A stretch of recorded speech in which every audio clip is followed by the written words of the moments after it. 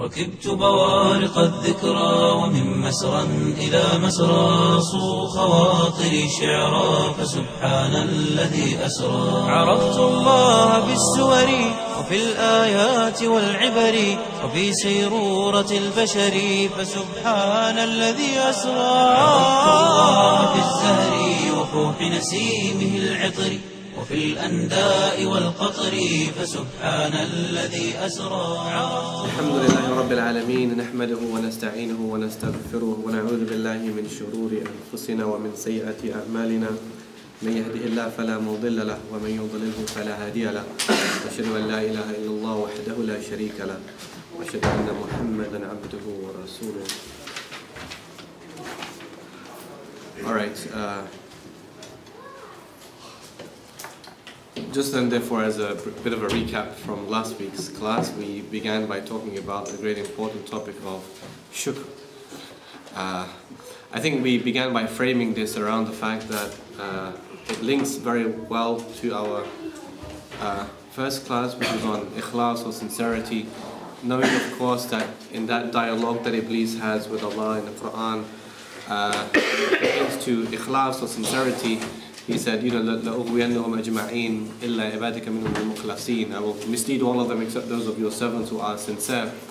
And then in the other narration we have in the Quran, where he says to Allah that I will lie in ambush for your servants on the straight path.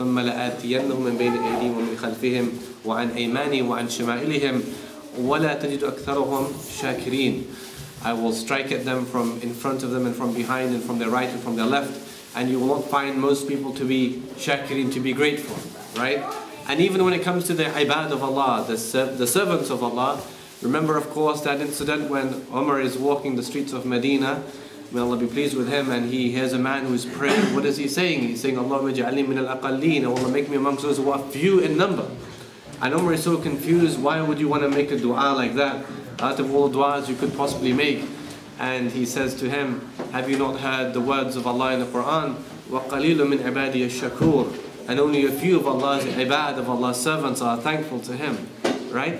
And this is something, wallahi, that is easy for us to forget, right? In our busy lives, if you consider the non-Muslims, kuffar, for example, they are occupied in their, in their dunya making, right? And we are living, of course, in a very consumer culture-based society where everyone's looking for possessions, right? In fact, it is a bit warped in these kind of days because it is not so much about the possession but more about the image of that possession. This is how capitalism has worked its wonders. That's a sarcastic reference, but that's how it's done it, right? So our fascination is not very much with the product, it's with the image of the product. It's the way it's advertised that appeals to us, right? This is how advertising it works. It makes us want to buy things. But we also run the risk, my dear brothers. No one is immune to this in essence, except the one that Allah has mercy on his soul. Because we might be very active and very busy in our da'wah and so many things, right? But we can easily run the risk of becoming ungrateful to Allah. Definitely, right? In the Quran, remember, Allah tells us about these things that we might think to be basic. Where? أَلَمْ نَجْعَلْ لَهُ عَيْنَيْنِ وَلِسَانًا وَشَفَتَيْنِ وَهَدَيْنَاهُ النَّجْدَيْنِ. Have we not given the man 2 eyes, right? And a tongue and 2 lips. وَهَدَيْنَاهُ النَّجْدَيْنِ, and showed him the 2 ways, guided him to 2 ways, way of evil and the way of good.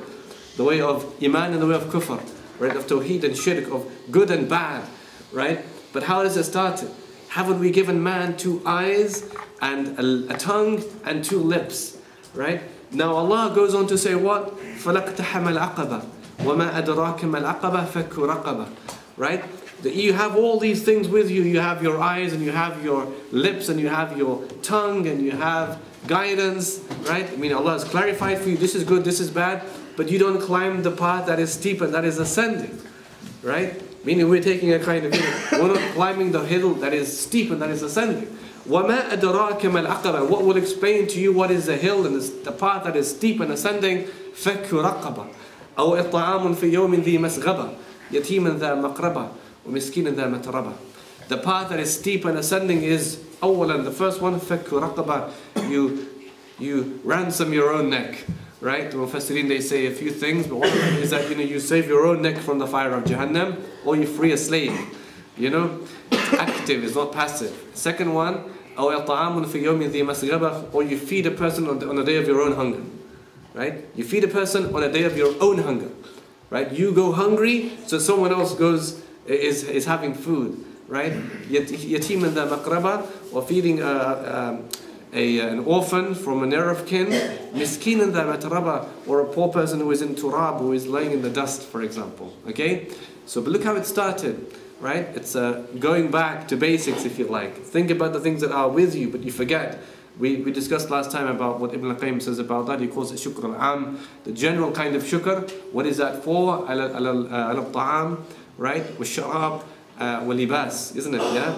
It's about the waqut al-abdan. It's about the food and the drink and the clothing and the strength of the limbs. Right? Is there any guarantee, my dear brothers, that you will wake up in the morning and you will see with those two blessed eyes of yours? There is no guarantee. Right? For how many stories do you hear of people who wake up and they're semi-paralyzed, for example? Right? Or they wake up and they've lost some of their memory.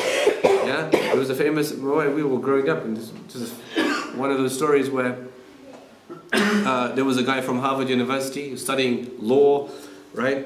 Which isn't the best thing for us to study, right? There's better things to study than that. But he was studying law. Anyway, he slipped and he fell, and where he was studying Harvard University, one of the best universities in the world, he slipped and he fell, and he lost his memory, and thereafter could only have a memory that lasts 5 minutes, right?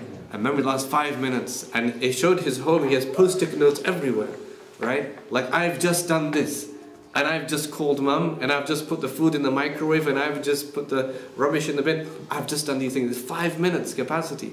So there is no guarantee, my dear. This is how the Muslim and the mu'min lives. He lives with a sense of insecurity.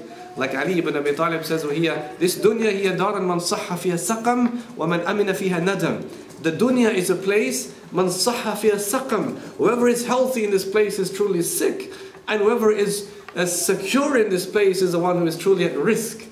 Right? Because it's delusion and it's an illusion, right? To have that sense, a false sense of security is where the problem is. We are not like that. وَلَا تَمْشِي فَوْقَ الْأَرْضِ إِلَّا تَوَاضَعًا فَكَمْ تَحْتَهَا مِنْ قَوْمٍ مِنْكَ أَرْفَعُوا. Like the poet said, don't walk on the earth except with humility. How many people under the earth are better than you?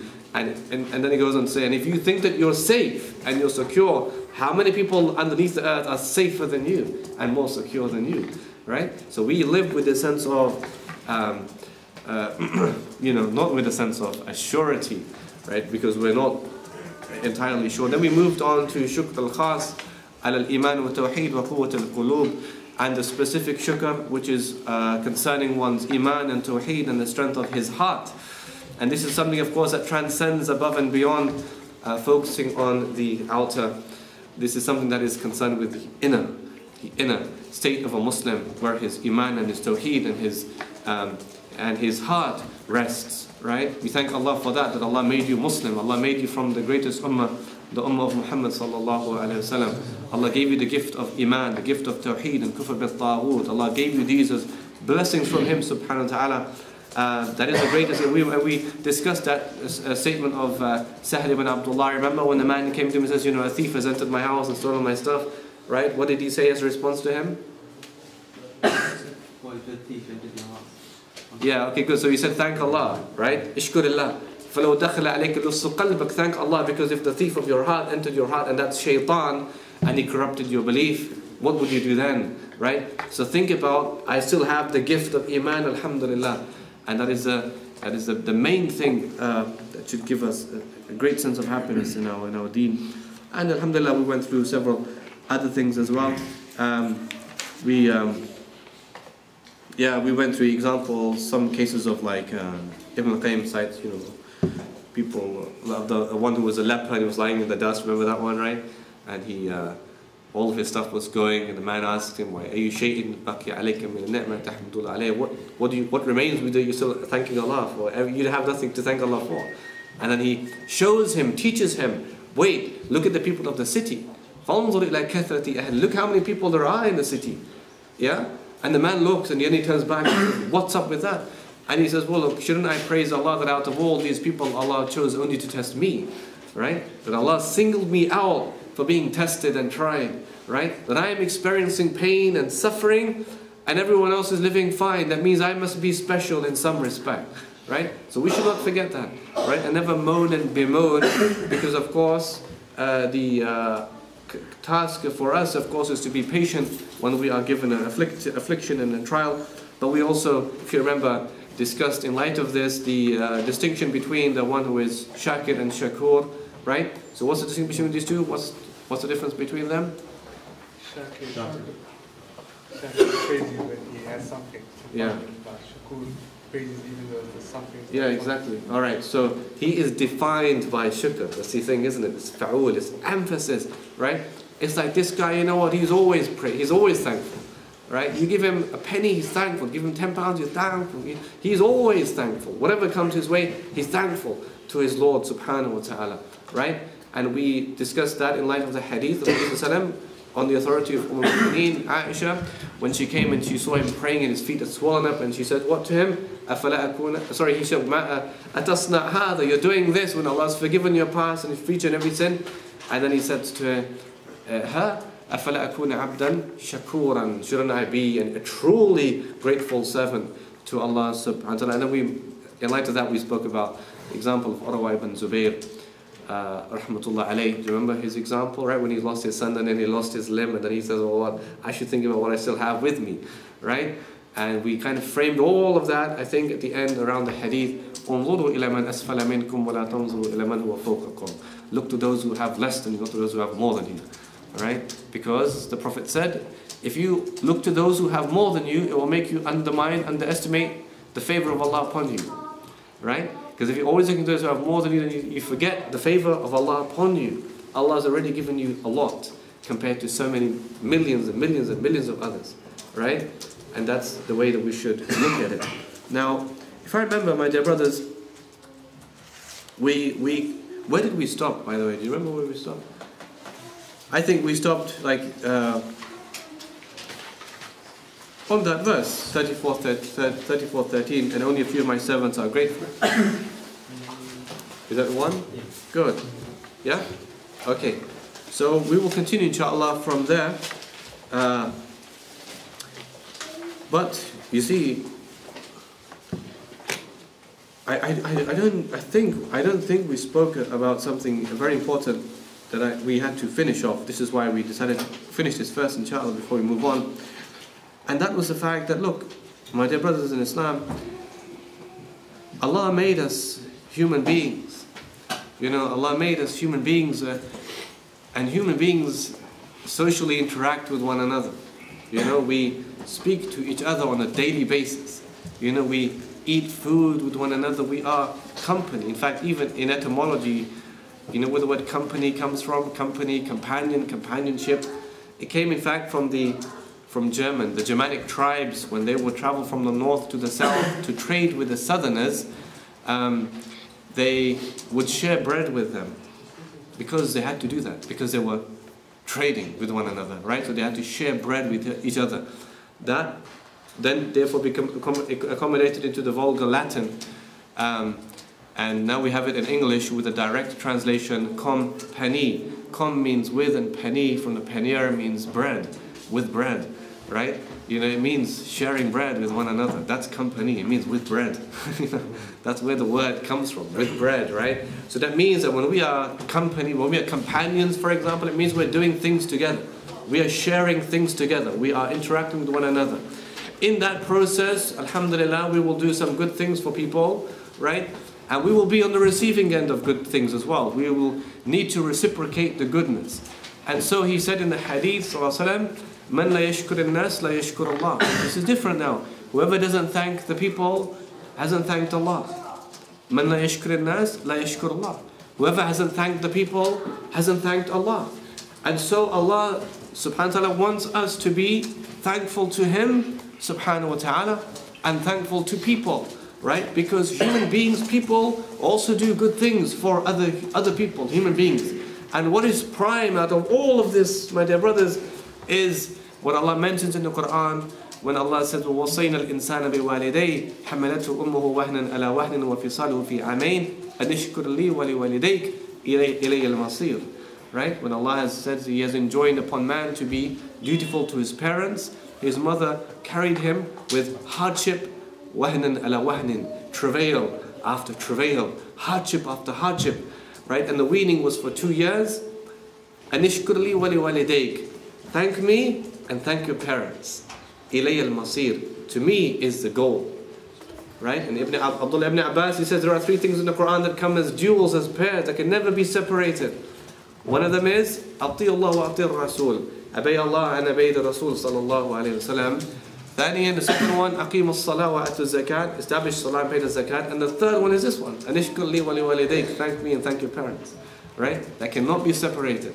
So we have an enormous debt that we owe to our parents, my dear brothers. What tends to happen, although we sometimes complain to others that, look how sometimes people who don't have deen, they treat their, not all of them, but some of them, treat their parents or treat their elderly folk, they stick them in old people's homes and this and that, things happen, right? It's important for us to take nuanced perspectives in this regard. My mum, she is a relief worker, so she helps people who are undergoing like domestic violence and stuff like that, right? So, the things that plague other communities also plague our communities, right? You will hear awful stories from non-Muslims, you will also hear awful stories from Muslims, in fact, all right? So because we live with them, we tend to do the same things that they do, all right? So we should take a nuanced perspective in this regard. But the point is this, what does Allah say? أَنِشْكُرْ لِي وَلِوَالِدَيْكَ, thank me and thank your parents. Now let's take the examples of the companions of Nabi Sallallahu Alaihi Wasallam. How were they with their parents? And take the example of prophets. Like Allah mentioned the example of Isa alayhi salam in the Qur'an. Like Allah says, وَبَرًّا بِوَالِدَتِي, right? He was good with birr, piety towards his mother. And Allah says, Allah did not make me miserable towards her, right? Allah did not make me wretched and miserable towards her. We also have the example of Yahya alayhi salam that is recounted in the Quran. And we have the example of the companions of Nabi Sallallahu Alaihi Wasallam. Famous examples. Like who? Take the example of Abu Hurairah, for example, radiyallahu ta'ala an. This companion, of course, initially went to Nabi Sallallahu Alaihi Wasallam because his mother wasn't a Muslim, and he went and he said, Ya Rasulullah, make dua for my mother. And then just there and then, Nabi Sallallahu Alaihi Wasallam, of course, the hadith, he says, Allah mahdi Abu Hurairah. Allah guide the mother of Abu Hurairah, right? And by the time he went back home, she had become a Muslim, right? She had already become a Muslim. Now, thereafter, whenever Abu Hurairah's mother would give salam to her son, and vice versa, when he would give salam to his mother, he would say, Assalamu alayki ya ummata, Assalamu alayki ya ummata wa rahmatullahi wa barakatuhu, rahimakillah kama rabbaytani saghira. This is their salutation. Peace be upon you, my dear mother, and the mercy of Allah and His blessing. May Allah have mercy on you because of how you looked after me when I was young, right? And then she would say, Wa alayka as-salam ya bunay wa rahmatullahi wa barakatuhu, rahimakallah kama barartani kabira. And salam to you and Allah's mercy and blessings on you. May Allah have mercy on you because of how you're looking after me now that I'm old, right? And they had this sense of reciprocation between themselves. How much was it emphasized? Consider the narration of Abdullah ibn Umar, may Allah be pleased with him, when a man came and says to him, حَمَلْتُ أُمِّي عَلَى رَقْبَتِي مِنْ خُرَسَانٍ حَتَّى قَدَيْتُ إِلَى الْمَنَاسِكِ, I carried my mother on my neck from Khurasan. This is for the Hajj, by the way, right? Going for the Hajj, the manasik, the rituals of the Hajj. And what does he say to her? What does he say to him, sorry? He says, Atarani jazaytuha, do you think I've now paid my mother back for this? I understand, of course, she done so much for me when I was young, but I did this big thing for her by carrying her on my neck, like on my back. Do you think I paid her back? What does he say to him as a lesson for him? He says, وَلَا طَلَقَةً وَاحِدًا, not even for one contraction have you paid your mother back. Right? Not even for one contraction when she was having labor pains have you paid your mother back. Now you see, we forget this, my dear brothers. Sometimes we become so occupied in our trying to save the world, right, from the kufr and the shirk and the bid'ah that they're in, right? We forget this. it becomes like trivial for us, right? It becomes like, yeah, but my mom, she doesn't understand Tawheed, right? Yeah, she just jahil. People say this. I did a talk once, subhanAllah, in a masjid, and the brother asked a question and he says, yeah, what should I do if my mom's jahil? What do you do? I said, look, human empathy would dictate what? Consider the events from your mother's perspective, isn't it? You understand? It's a basic lesson in sociology. Understand, imagine you are your mum. Okay, your mum's raised you. She changed your nappy, she's fed you, she's clothed you, she's funded you, she's given you support, she's looked after you, she had, sleepless nights when you came home late, all these things that mothers experience, yeah? When you passed your exams, she felt as if she passed her exams, isn't it? You understand, yeah? Alright, so now you're in your teens still, I guess, you're like 17 or 18, But a few years ago you were still 13 and 14 and you were praying for your mom bought you your GCSE textbooks and everything else and you whatever. 17, 18, you managed to read a pamphlet in a masjid, right? Okay, and the pamphlet says something and you think, subhanAllah, right? That means my mom's jahil, right? Okay, so you make an obvious conclusion, right? Because you read a pamphlet and stuff. And the mother, maybe she doesn't know much. Maybe she is jahil in some respect. Maybe she has some, she has some ignorance in her. She doesn't understand deen as well as perhaps you are learning now. But what kind of attitude would you take with your mother? Yeah? What kind of attitude would you take with your mother? It should be one utterly of mercy. Yeah? Let me clarify it for you. There's a beautiful poem called Fu'ad al-Um. Listen carefully. Fu'ad al-Um. The heart of the mother. And remember this poem. The poet, he said, أغرم رأن يوم غلاما جاهلا بنقوده كيما ينال به الوطر قال ائتني بفؤاد أمك يا فتاة ولك الدراهم والجواهر والدرر. A man came to a very young boy and said, listen to me.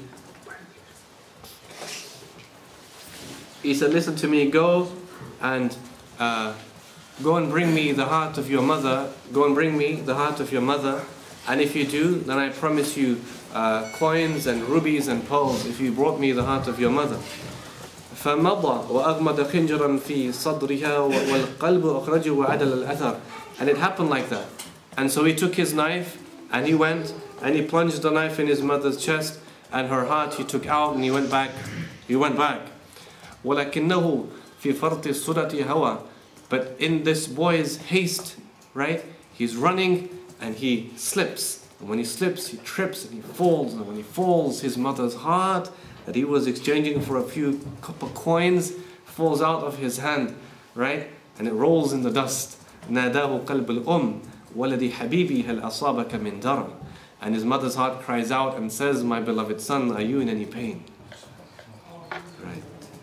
Are you in any pain? Right? And this boy, there is رغم حنوه, so there is a blessedness from his mother's voice, softness. But he understands there is غضب من السماء قد انهمر, that there is anger from the heavens coming upon him. So what does he do? فاستل خنجرا ليطأن نفسه طأنا فأصبح إبرة لمن اعتبر. He takes a knife again, but this time points it towards himself, right? A stabbing that becomes an example for everyone who will learn an example. ناداه قلب الأم ولدي حبيبي كف يدنا ولا تقتل فؤادي مرتين على الأثر.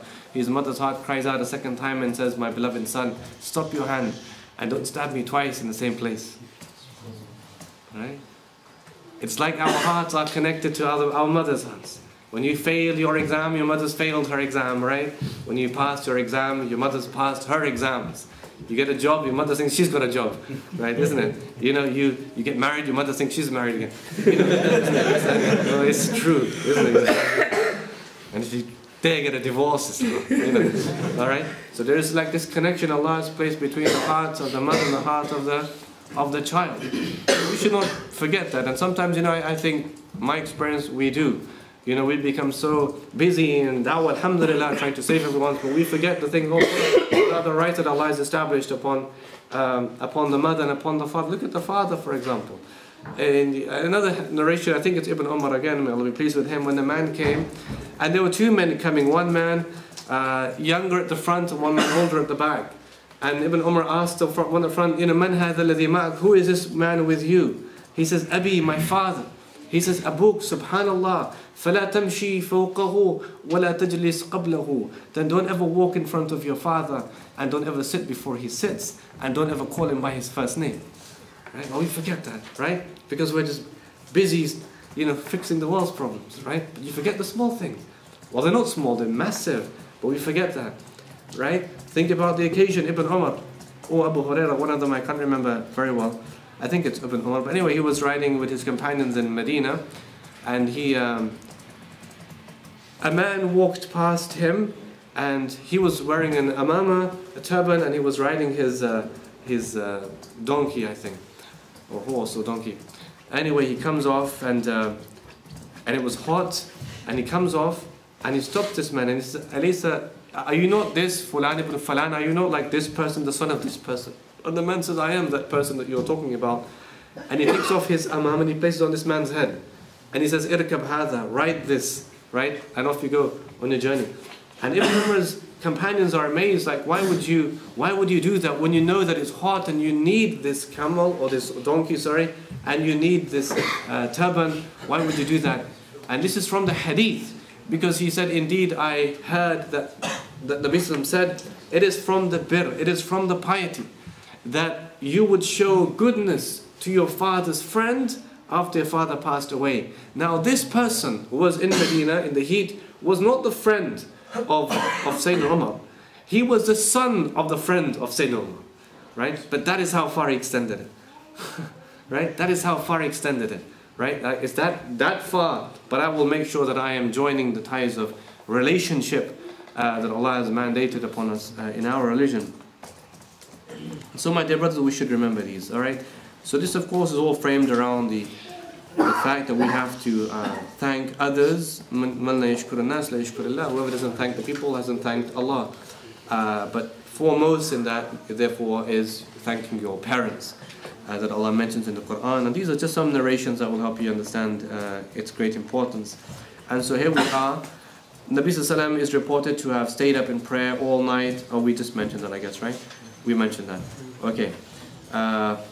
Okay. And so the Prophet ﷺ once told Mu'adh ibn Jabal, by Allah, you are dear to me. In fact, that is not the correct translation.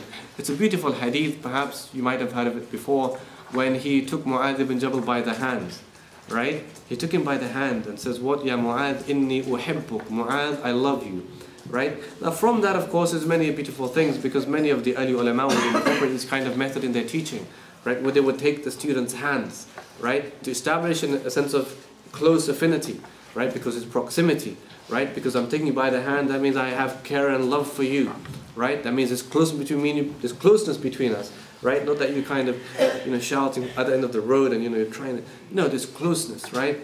He says, Ya Mu'adh, inni uhibbuk, Mu'adh, I love you, right? So what Mu'adh, of course, is listening very carefully, right? And of course, from this, we know the other hadith, when Nabi Sallallahu was sitting with another Sahabi, and another man walked past. And that Sahabi says, Ya Rasulullah, Wallahi inni uhibbul hadha.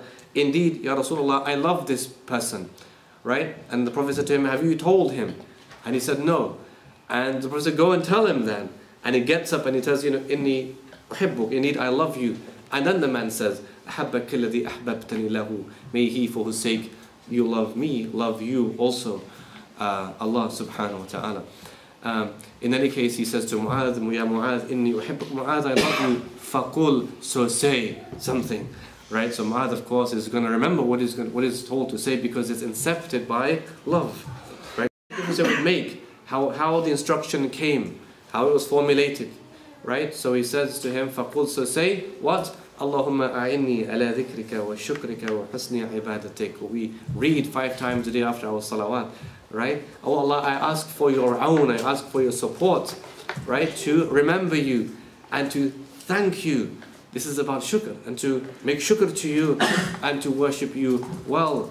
Because remember, of course, there is no thanking Allah except that it's coming as tawfiq, or as aun from Allah. SubhanAllah, we mentioned the poet last time.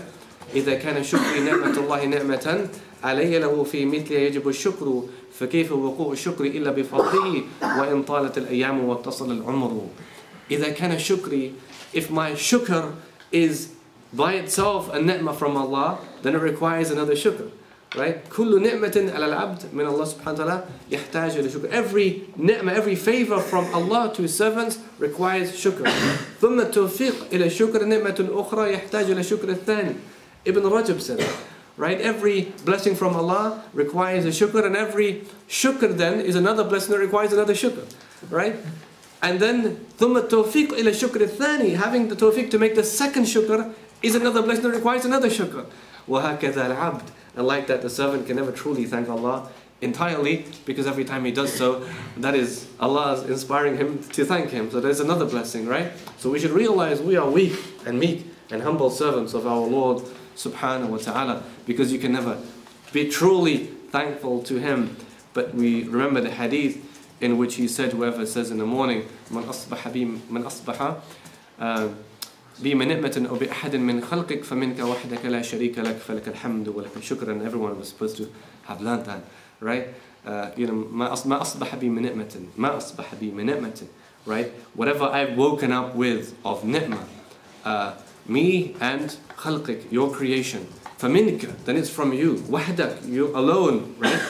لا شريك لك, no partners you have, فلك الحمد, and for you is the hamd, ولك الشكر, and for you is shukr. Right? And we dealing with both of these. Like Ibn al-Qayyim says about shukr, what does it stem from? Where does hamd come from? فَإِنَّ الشُّكْرِ يَقَعَ بِالْجَوَارِحِ وَإِنَّ الْحَمْدِ يَقَعَ بِالْقَلْبِ وَلِسَانِ. That the shukr comes from the limbs, and the hamd comes from the tongue, and it comes from the heart. Right? So to be from the shakirin doesn't mean you just sit back and alhamdulillah, alhamdulillah, alhamdulillah, alhamdulillah. That's all good, but you're making hamd to Allah from your tongue and from your heart. But to be from the shakirin, what do then? You use what Allah has given you, the ni'mah, the amana of money, you use it for Allah's sake, the limbs, the hands, the eyes, the ears, and you use them for Allah's sake. You're thanking Allah then for the eyes and the ears and the hands and the feet, and so on and so forth. And so this is a very beautiful hadith that we should be reading this, of course, after our 5 daily prayers anyway. Gratitude is linked to Allah's generosity, and it is what makes it increase. Umar ibn Abdul Aziz said, join Allah's generosity towards you to your gratitude towards Him. Right? So yeah, we mentioned that, I think something similar last time. And then it goes on, we also have this one over here. Ibn Abi Dunya reported that Ali ibn Abi Talib, may Allah be pleased with him, said to a man from the tribe of Hamazan, Allah's generosity is connected to His gratitude, and gratitude is linked to increase in His generosity. The generosity of Allah will not stop increasing unless the gratitude of His servant ceases. Right? عليكم بمداومة الشكر فكل نعمة زالت عن قوم فعادت إليهم. Right? Remember that? We mentioned that last time. Right? That it's upon you to make a lot of shukr, because every favor that was taken away from a nation is returned to them. Like Ibn al-Qayyim would say, if you see loss in your affairs and you think, well, how can I have so much loss? The first thing to do is فَاسْتَقْبَلِ الشُّكْر, begin to make shukr. Right? Because maybe in many cases that is the missing link. Because Allah promises by way of shukr, لَأَزِيدَنَّكُمْ وَلَإِنْ كَفَرْتُمْ إِنَّ عَذَابِي لَشَدِيدٌ. If you make shukr, Allah increases you. And if you're ungrateful, then the punishment of Allah is severe. Al-Hasan said, speak about His generosity frequently, for speaking about it is gratitude. وَأَمَّا بِنِعْمَةِ رَبِّكَ فَحَدِّثْ. As for the ni'mah of your Lord, hadith, proclaim. Allah commanded His Messenger ﷺ to speak of His Lord's generosity in this ayah, here we are, and speak about the blessing of your Lord. And then it continues, my dear brothers.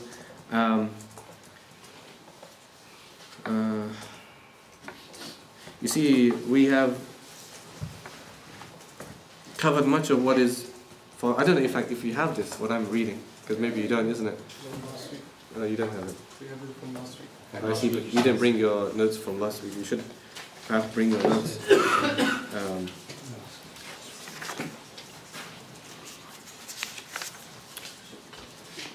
Okay, we can perhaps draw to an end, I think, with this chapter, because we did start it last week, and now we've said a bit more this week, alhamdulillah. My hope is, of course, that you understand the great importance of... Do you understand the great importance of shukr? Yeah, does it make sense to you? Well, I had here like a few, perhaps, exercises that we could try and do, because this is one, of course, that we have to reignite the spirit. The first thing I had is like, look, always try and acknowledge the good. Always try and acknowledge the good, right? The small of it and the great of it. Always try and acknowledge the goodness. Try and see the goodness in things, yeah? You know, I mean, that will go a long way to stop us being people of moaning and complaining all the time. See where the blessing lies in your affairs. The small and the great of those things. Secondly, think of, so I had here like, this connects to thanking people, yeah? Think of someone who has done something good for you and you haven't thanked them fully, and pay them a visit, right? To thank them fully, right? Think of someone. Remember Ibn Qayyim's statement, "Ishkul liman an'ama alayk wa an'im ala man shakara lak." Thank the one who does you a favor and do a favor to the one who thanks you, right? This is like a cycle. Imagine if Muslims were living like in that kind of cycle, right? We're always reciprocating, always kind of giving back. Thanking those who do us a favor and doing favors to those who thank us, right? We're always thanking, always giving, always doing favors for people, right? So maybe there is a person that, you know, has done a lot of good for us and we've barely managed to say thank you very much for that, right? You know, we should make sure that we do our job and show gratitude to them for the good that they have done. This is how Allah's, you know, it's like what Ibn Qayyim says, you know, وَهُوَ سُبْحَانَهُ وَتَعَالَى رَحِيمٌ وَهُوَ سُبْحَانَهُ وَتَعَالَى رَحِيمٌ يُحِبُّ الرُّحَمَاءَ وَيَرْحَمُ مِنْ عِبَادِ الرُّحَمَاءِ. Allah is merciful, and Allah loves the merciful ones, and Allah will be merciful to those who are merciful to others, right? Allah is Rafiq, Allah is compassionate, and Allah loves Rifq, Allah loves compassion, and Allah will be compassionate to those who are compassionate to others, right? Allah covers the sins, Sattar Allah is, and Allah loves to cover the sins, and Allah will cover the sins of those who cover the sins of others on this earth, right? So it's not just about us and Allah, it's about us and creation at the same time, right? Because we're human beings, we're living with people, so we must fulfill our rights towards them. And the thirdly, I had like as an exercise, you know, every day before you sleep, try and think of a few things that went well in your day, right? Think of a few things that went well in your day to increase the memory of your blessing that came your way. It's easy to forget because you think, well, there's so many great things happened today, all right, let's sleep, right? It's time to rest, right? But just think over the blessings from the morning till the evening. You know, you woke up with food. Is that a blessing? What about the hadith? من أصبح آمنا في سربه معافا في بدنه عنده قوت يومه. Right? Whoever wakes up آمنا في سربه, he wakes up safe and secure in his home. Right? معافا, preserved in his limbs and his body. And he has enough provisions to last him the day. Then it's as if he has captured the entire dunya. It's as if he's captured the entire dunya. Right? So you think back, well, hold on, I woke up and I was secure and safe in my home. I was healthy in my limbs, and I had enough provisions for the day, enough money that will last me to get food for the day. That means I could capture the entire dunya. I have more than what millions upon millions of people don't have in this dunya. So just harken back and think about the blessings that come your way. And number 4, I had, you know, develop an attitude of gratitude. Right, there's some rhymes there, right? Develop, and I had another one actually, that in gratefulness there is greatness, isn't it? All right, there's greatness in gratefulness, so we should remember that. All right, shall we move on then, inshallah, to the new chapter? You guys, are you okay then with shukr? You understand it, right?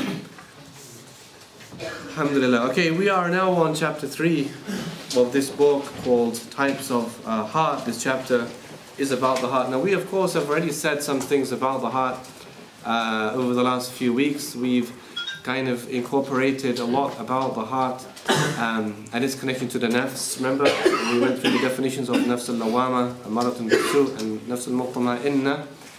And what was the definition of nafs al-lawama? Anyone remembers? How do we define nafs al-lawama?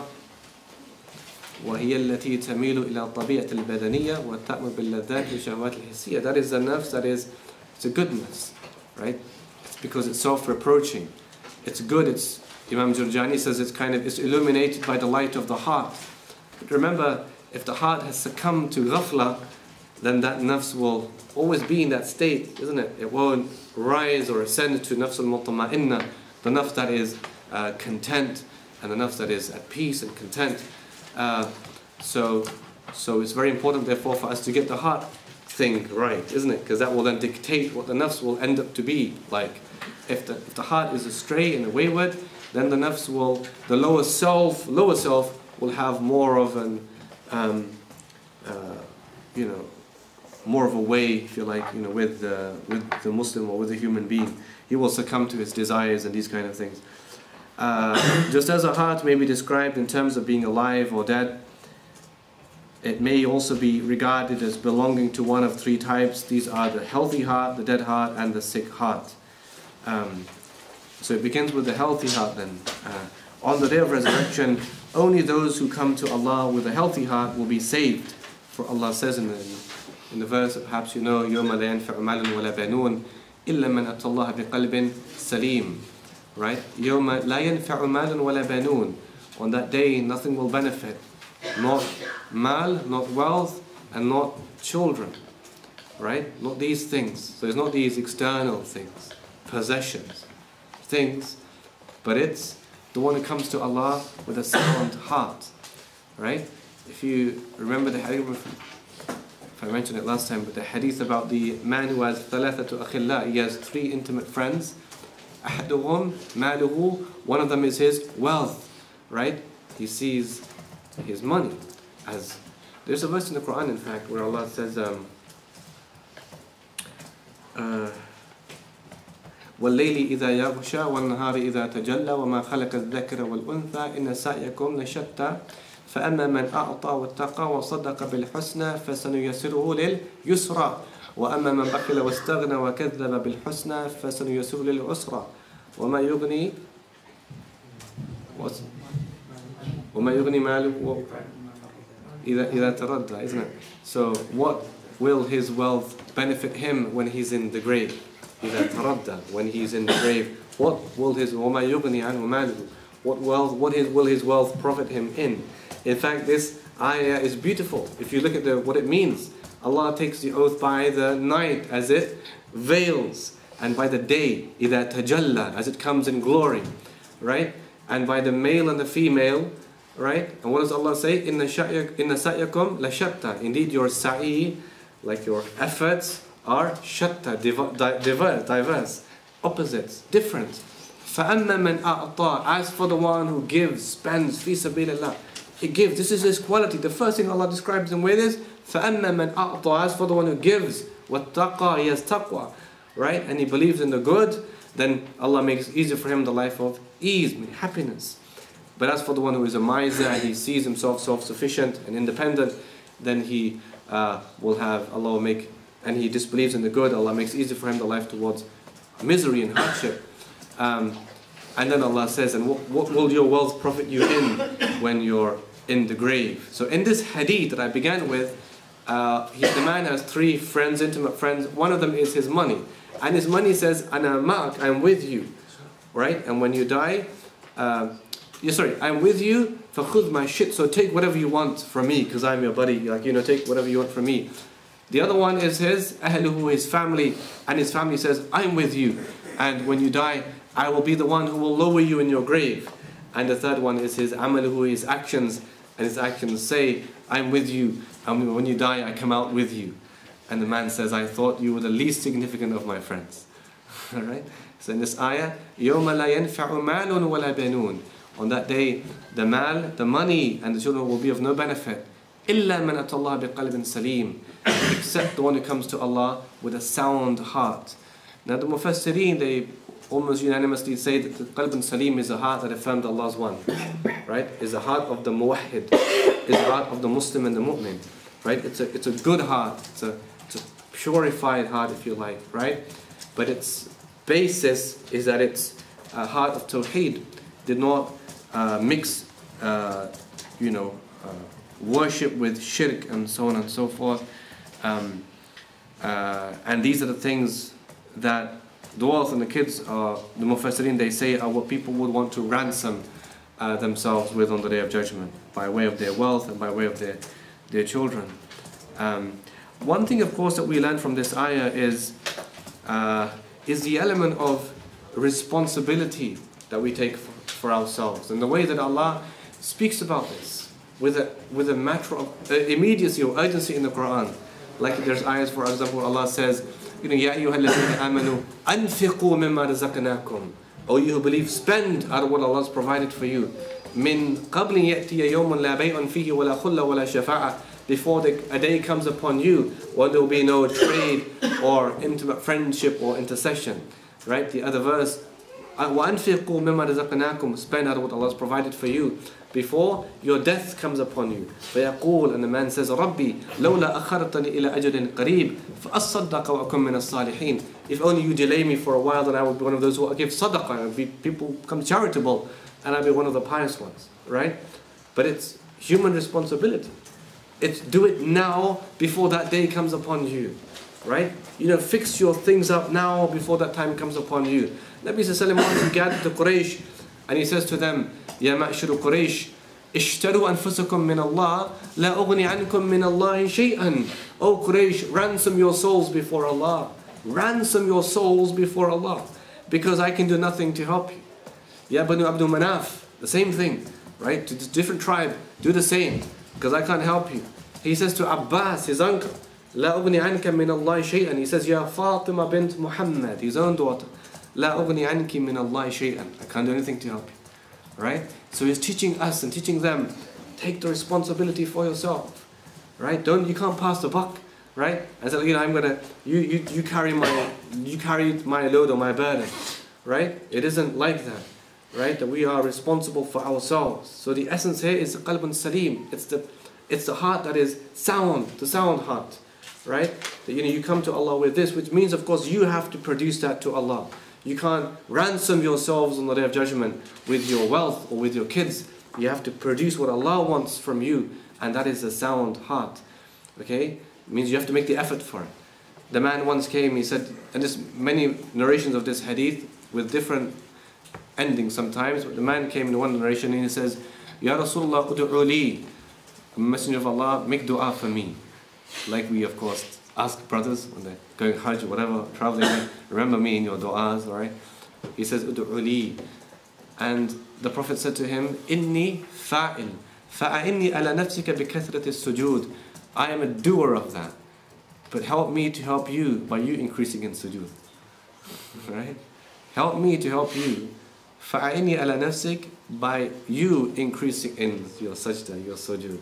Right? Because that will make you then go closer to Allah. Right? It's more likely that your du'as, my du'as for you, your du'as will be accepted. Right? It's a beautiful thing. We should remember that all the time. In defining the healthy heart, the following has been said. It is a heart cleansed from any passion that challenges what Allah commands. Right?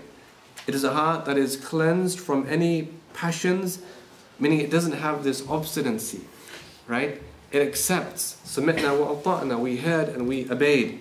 It doesn't challenge the commands of Allah. SubhanAllah, like sadly, a lot of people do, may Allah save us from that. Or disputes what He forbids. Right? So it doesn't make istihlal, it doesn't, you know, it doesn't cross wire, if you like. Right? It doesn't make the halal into the haram or the haram into the halal. You know, it's clear. Right? This is why, you know, people who do this, of course, they enter into kufr. They enter into disbelief, right? Because they're not ruling by what Allah has revealed. Right? Allah's ruling on khamar or wine this is haram, and they, out of obstinacy, they say, I don't really care if it's haram or not. Right? And so they haven't ruled by what Allah has revealed. They're challenging what Allah has forbidden. But of course, the one who is in complete recognition of its forbidden nature, but still does it and says, I'm a weak whatever, then, you know, he is simply a sinful person. May Allah help people like that get out of their sin. It is free from any impulses which contradict His good. As a result, it is safeguarded against the worship of anything other than Him, and seeks the judgment of no other except that of His Messenger sallallahu alaihi wasallam. And of course, you know the ayat of tahakkum.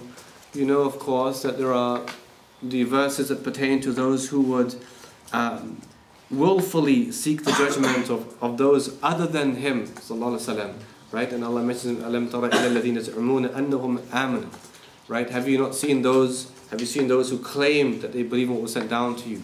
وَيَزْعُمُونَ, they claim that they believe in what was sent down to those before you. But يُرِيدُونَ أَن يَتَحَكُّمُ إِلَى الطَّاغُوتِ, they want to go for judgment to the طاغوت. وَقَدْ أُمِرُوا يَكْفُرُوا بِهِ. right? But they were commanded to reject it. But shaitan wished to lead them far astray. Now the next verse is what? وَإِذَا قِيلَ لَهُمْ When you say to them, تَعَالَوْا إِلَى مَا أَنزَلَ اللَّهُ إِلَى الرَّسُولِ Come to what Allah and His Rasul have revealed. رَأَيْتَ الْمُنَافِقِينَ يَصُدُّونَ عَنْكَ صُدُودًا You see the hypocrites turn away from you in disgust. Right? That means they don't want to go to the ruling of the Kitab and the Sunnah. They would willfully, right, reject that as a divine source of guidance and arbitration for the disputes, and they will go for judgment to the non-Islamic entities. Its services are exclusively reserved for Allah, willingly and lovingly, with total reliance, relating all matters to Him, in fair hope and sincere dedication. This is how Ibn al-Qayyim described the Ilah. هو الذي تأل القلوب محبة وإجلالا وإكراما وعنابا وتعظيما وذلا وخضوعا وخوفا ورجاء وتوكلا عليه, like 10 things, right? This is how our hearts are connected to the Ilah, with submission, with love, with fear, with hope, with trust, with all these kind of attributes, and full devotion and respect. When it loves, its love is in the way of Allah. If it detests in the light of what He detests. From the hadith in Bukhari, أوثق أُرَى الإيمان الحب في الله والبغض في الله. The firmest bond of faith, the firmest bond of Iman is that you love for the sake of Allah and that you hate for the sake of Allah. The firmest bond of Iman. The hadith in Tirmidhi, من أحب في الله وأبغض في الله وأعطى لله وَمَنَعَ لِلَّهِ فَقَدْ اسْتَكْمَلَ الْإِيمَانِ Whoever loves for Allah, whoever hates for Allah, whoever gives for Allah, whoever withholds for Allah, he has completed his Iman. Right? So it's all for Allah's sake, not for personal egos. Right? Not for, you're withholding. You know the famous story of what happened with Mistah ibn Uthatha, this Sahabi, right? Who got caught up in the slander against al-Mu'mineen, Aisha. May Allah be pleased with her in abundance. You know the story of what happened, right? Because Mistah was Sahabi and one of the Muhajirin from Mecca to Medina. But what did he do? He was caught up in the slander that was started by the Munafiqeen, but he caught up in this slander to the extent that he began to slander also.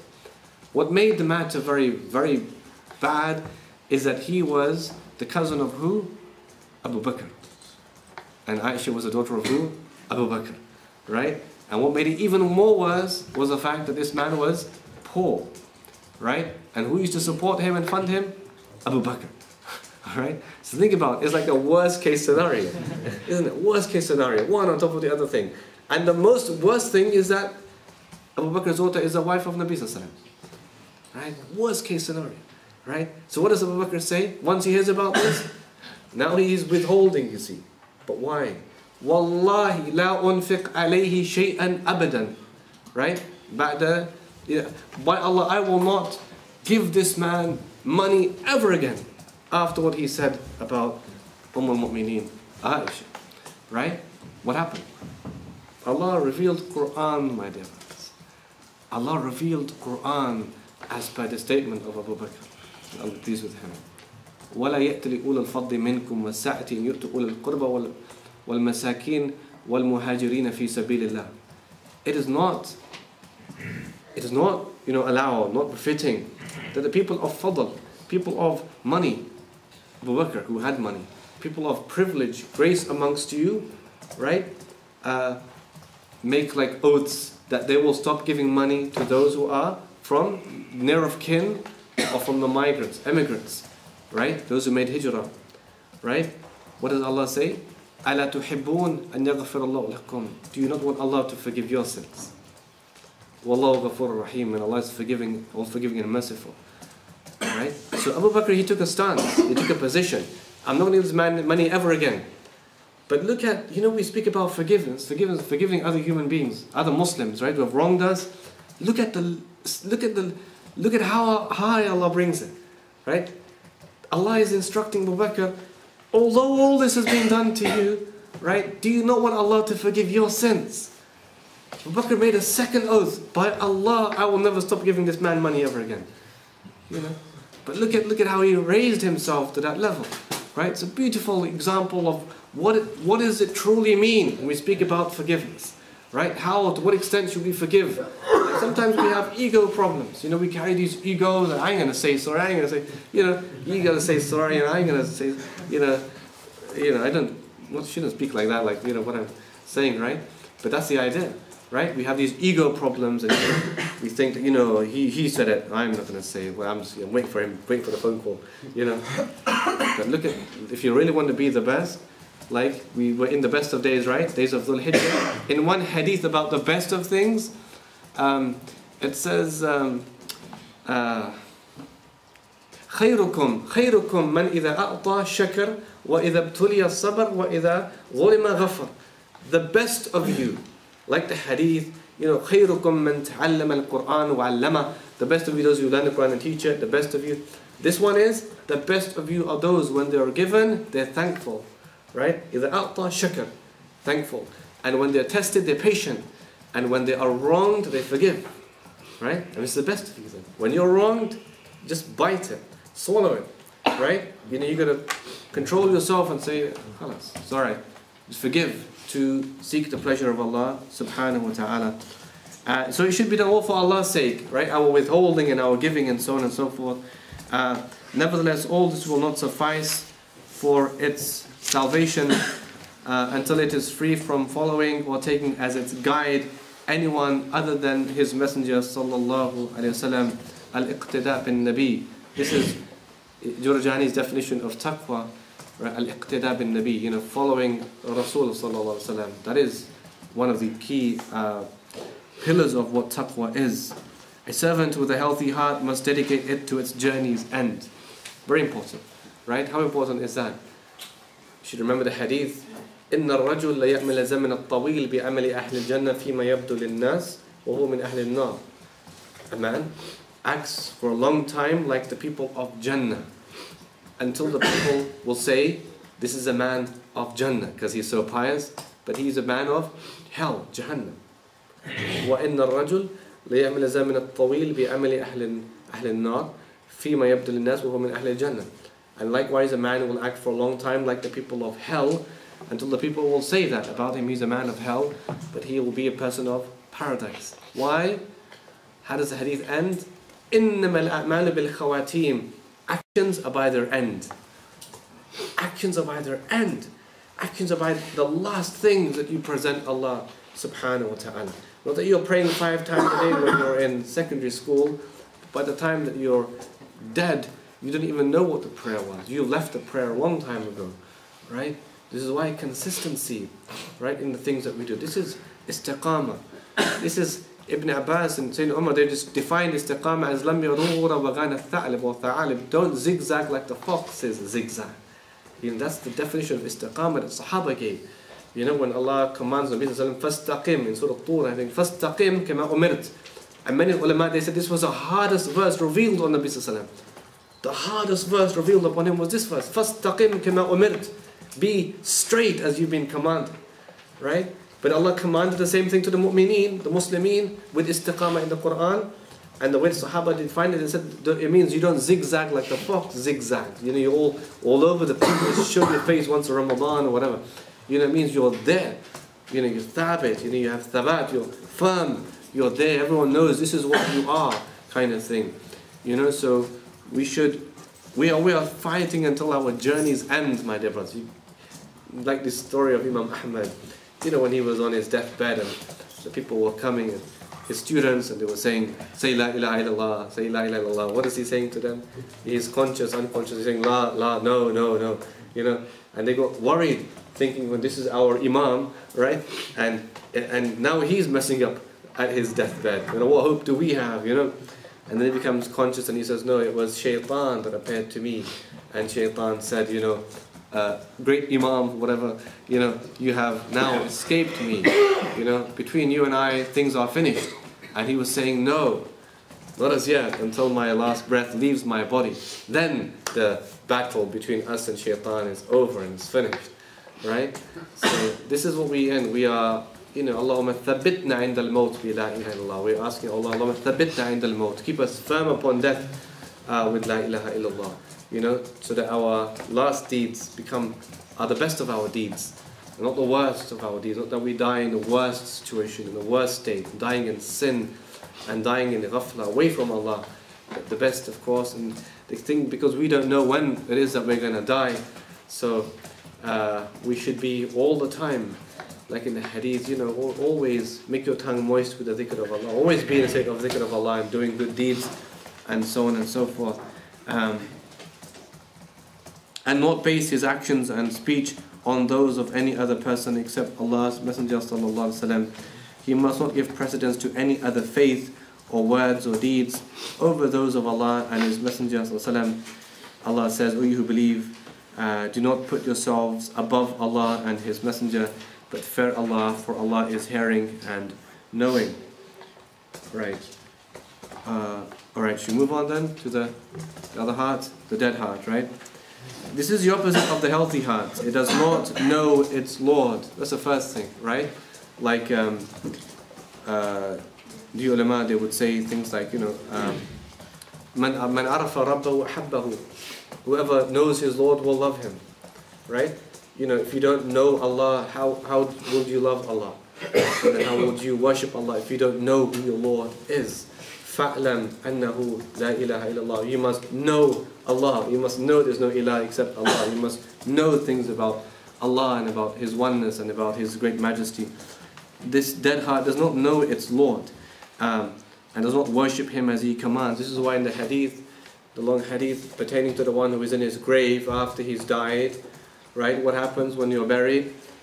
It says, the Nabi said that you will فَيَسْمَعُ خَفْقَ نِعَالِهِمْ.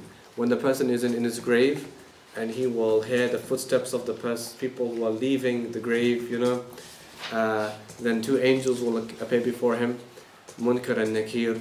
And if he was rajulun su, if he was an evil person or a disbeliever, the angels begin by saying, you know, Ijlis, sit up. فَيَجْلِسُ فَزِعًا مَشْعُوفًا. And then he sits up with, like, you know, fear and terror and apprehension, like confusion, he doesn't know what's going to happen to him. And when the angel asks him, Man Rabbuk, like, you know, it says he doesn't know his Lord. The angel asks him, who is your Lord? What does he say? He says, ha'in la adri. Oh, I do not know. Right? Oh, I do not know, my Lord. When the angel says, Man Nabiyuk, who is your prophet? Right? So he pauses. He doesn't know. Right? And then the angels, in this authentic hadith, the angels, they prod him and they say, Muhammad. Right? And then the man says, سَمِعْتُ النَّاسِ يَقُولُونَ ذَاكَ. I heard the people say that. Right? Like, I heard the people say that, yet my prophet was supposed to be Muhammad sallallahu alaihi wasallam. And when he's asked, فِيمَا كُنْتُ, now there's different narrations. One is that, you know, مَا دِينُك, what's your deen? But the other one is فِيمَا كُنْتُ, in what were you, or what were you upon? You know, what were you upon? And the man says to the angels, سَمِعْتُ النَّاسِ يَقُولُونَ قَوْلًا فَقُلْتُ كَمَا قَالُوا. I heard the people say something, and so I said the same. Right? Like, that is utter blind following. Like, utter blind following. I heard the people say something, so I just said the same. Right? And then the angel says, عَلَى الشَّكْ حَيِّتَ وَعَلَيْهِ مِتَّ وَعَلَيْهِ تُبْعَثُ إِنشَاءَ. You lived in doubt, you died upon doubt, and you'll be resurrected upon doubt, inshaAllah. You know? But as for the one, of course, who knows his Lord, Man Rabbuk, Rabbi Allah, immediately. Right? Who is your Lord? My Lord is Allah. Right? You know, Man Nabiyuk, Nabi Muhammad. Right? And then, you know, Allah sent him with haqq, and we accepted him, and he goes on to say that. And I wa ashhadu an la ilaha illallah, and he testified that there's no ilah except Allah, and Muhammad is the messenger of Allah. And then, you know, he says, the angel says to, you know, Man fima kunt, what were you upon? And they say, kuntu fil Islam, I was upon Islam. And the angel says to him, we knew that you would say that. Right? We knew that you would say that. Because remember, of course, from the Qur'an, Surah Al-Fussilat, the angels are the awliya, isn't it, of the mu'mineen. Right? In dunya and in akhirah.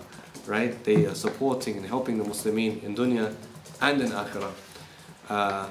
So that's a very beautiful hadith and a very scary one as well.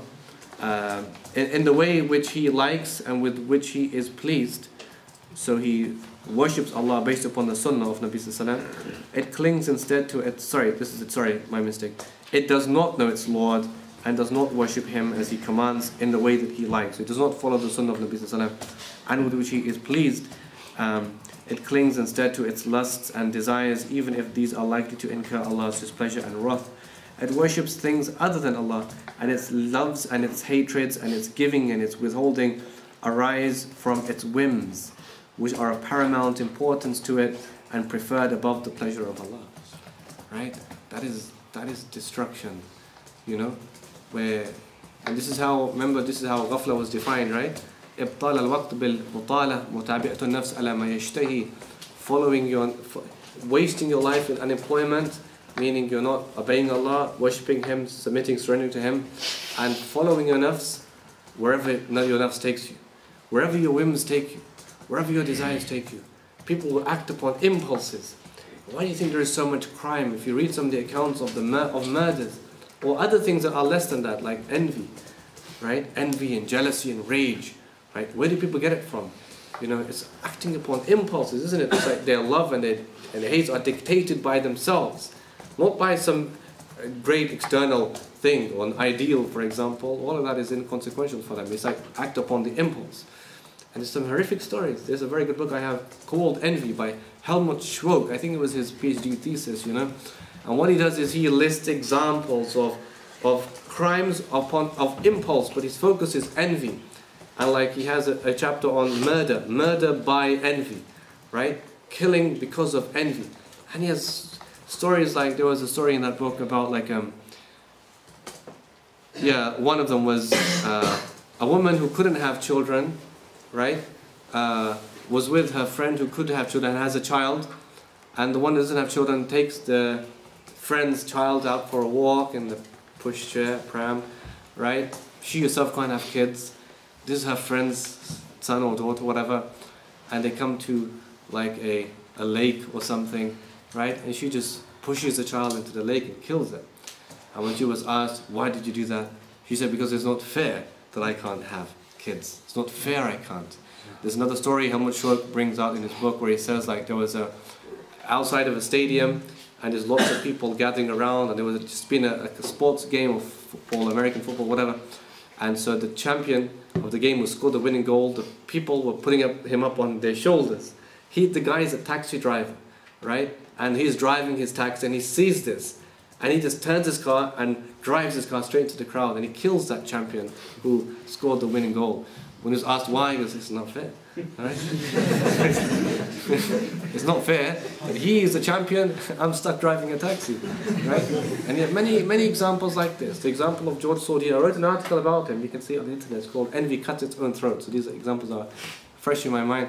George Sordi, the man who, this is a few years ago now, like, and the guy who had a very good job, right, a very big house, very good car, all these things, these material things are with him, but he hadn't had a relationship with a woman for the last like 20 odd years or something. And so he felt bitter, disgruntled, like, this isn't fair, this isn't fair. And he began to write a blog and he's expressing his feelings in the blog saying this isn't fair, I hate all women because women hate me, and all this kind of stuff. And then he learns how to fire a weapon, and he goes to an LA fitness gym where women are training, he turns the lights off and he kills them. Then he kills himself, right? Alright, he kills them, then he kills himself. And then the police find his blog at home, right? And simply because it's not fair, right? It's not fair kind of thing, isn't it? Yeah? But saying that, then there was even a worse situation, a worse case within weeks of this one that happened in Kuwait. Maybe you might remember when a Muslim remarried. He had a divorce and he married again another woman, but the first wife couldn't take it. She felt so bitter that how dare my husband kind of move on like with his life, And so she went to the wedding ceremony uninvited, and she set fire to the caravan, to the tent, and she killed more than 100 people. She killed more than 100 people. And these are all crimes of envy, right? وَلَا تَحَاسَدُوا وَلَا تَنَاجَشُوا وَلَا تَدَابَرُوا. In the hadith, do not be envious, in the specific hadith, don't be envious into one another. So we shouldn't be people of whims and desires, we are people who act upon impulses. Our frame should be, would it please Allah right? Would it please Allah if I forgave this person? Would it please Allah if I gave this person, right?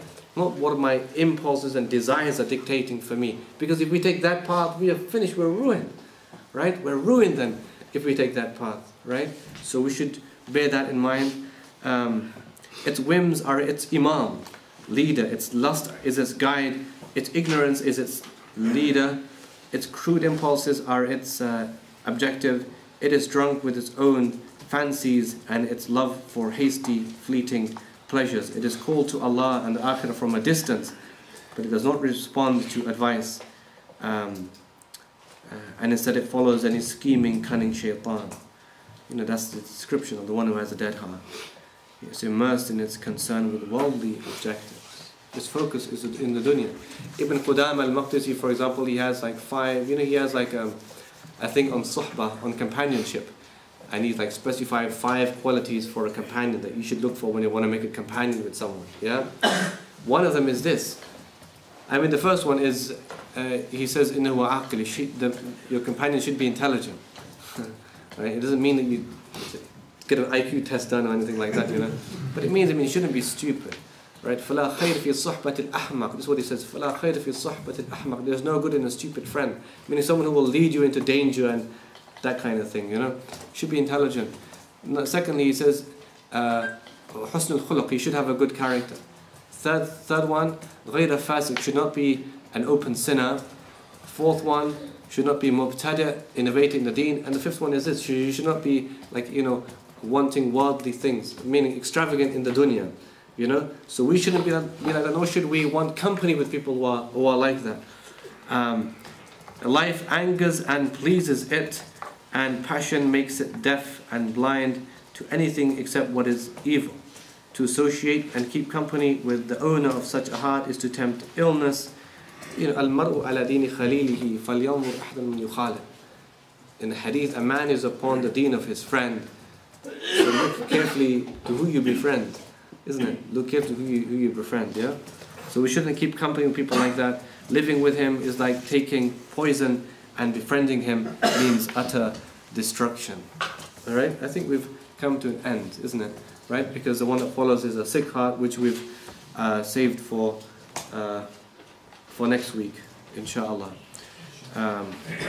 So just as a recap then, my dear brothers, we have today continued with our focus on shukr and its great relevance in this deen. We began from last week, so last week we covered obviously a lot more. Today was just commenting on the importance of thanking others as well as thanking Allah. And we gave some emphasis to the parents and to relatives and to one another, that we should always be people of shukr and always stay jazakallah khairan or thank you or whatever to thank people. And then we moved on to this chapter about the heart. In the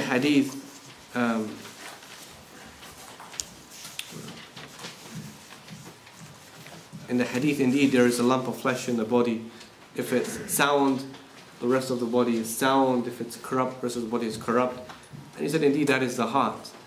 So it is crucial for us to be focusing on the heart. This is a course about the heart, my dear brothers, isn't it? It's a course about inner reform, inner purification, purification of the nafs, right? Purification of the heart, right? This is something that is about the inside, man, and this will exemplify in the outside, right? There's a lot to come, but even I was thinking, in relation to that, think about the hadith about the tongue. Inshallah, we'll do a lot more, inshallah, on the tongue in other chapters. Maybe we'll save it for then, inshallah. And we looked at the 2 kinds of hearts. We looked at the one that is dead and the one that is healthy, isn't it? The healthy heart and the dead heart. And what remains is the sick heart that we'll, inshallah, cover next week. Bi-idhnillah. May Allah send His peace and blessings upon Muhammad ibn Abdullah. Sallallahu alayhi wa alihi wa sallam. Walhamdulillahi rabbil alameen.